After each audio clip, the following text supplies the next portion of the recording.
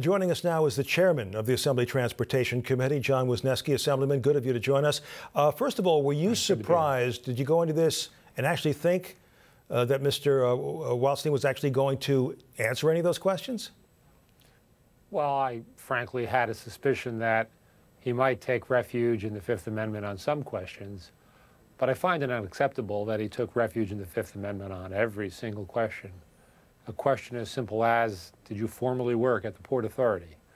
Up until now, I didn't know that admitting to that could subject you to criminal charges, but that's what his attorney argued to the committee. We asked him to verify the authenticity of the documents that were in front of the committee. He refused to answer. These are documents that he provided. We wanted to know who was on the other end of the communication chain. He's already waived any objection to questions about those documents by submitting them, but yet again, he frustrated the work of the committee by seeking refuge in the Fifth Amendment. His attorney said something very intriguing at the end there. You know, if state officials, if federal prosecutors were willing to perhaps grant him immunity, then perhaps he'd be willing to answer more questions. If he were immunized, first of all, would you like to see him immunized? I'd like to see him answer questions. I'd like to see him be accountable for his actions.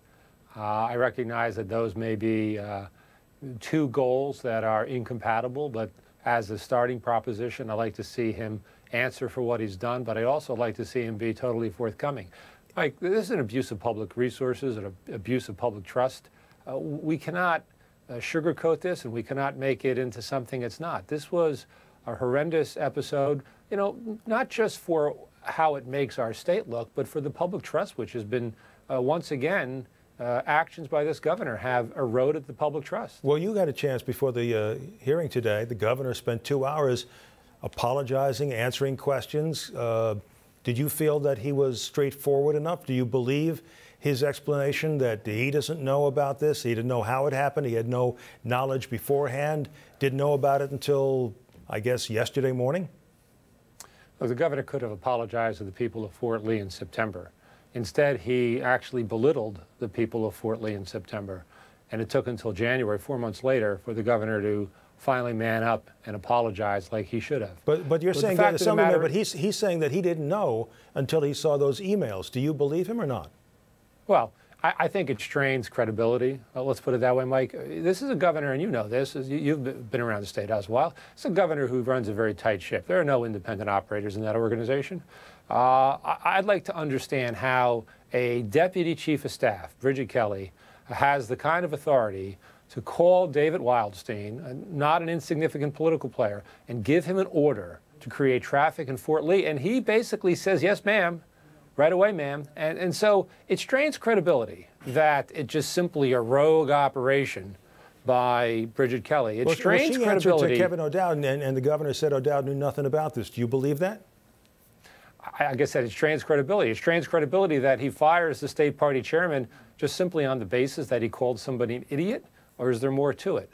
That's why there's just so many more questions that need to be answered. Look, you know, if the governor is true to his words and he's very sorry about what happened and he wants to get to the bottom of it, turn over all of the email communications, both personal and governmental, that the front office has on this issue. Let the committee review them. Are you going to subpoena the governor? Well, I think we're not there yet, but clearly Bridget Kelly needs to come in before the committee. I think Bill Stepien needs to come in before the committee. Probably Michael Druniak and others in the governor's office. Mike, we've been approaching this step by step. And so I'm not going to take a blunderbuss approach and say we're going to bring everybody in, because that's just not practical. We're going to take it one at a time. I think the next person logical after David Wildstein is Bridget Kelly.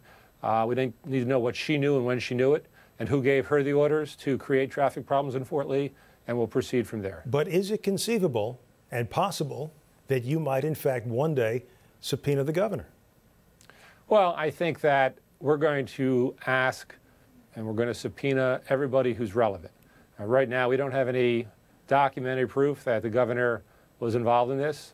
Like I said, it just strains believability for a person who is such a micromanager. Spent a great deal of time today to tell us that he isn't, but we all know that's not true.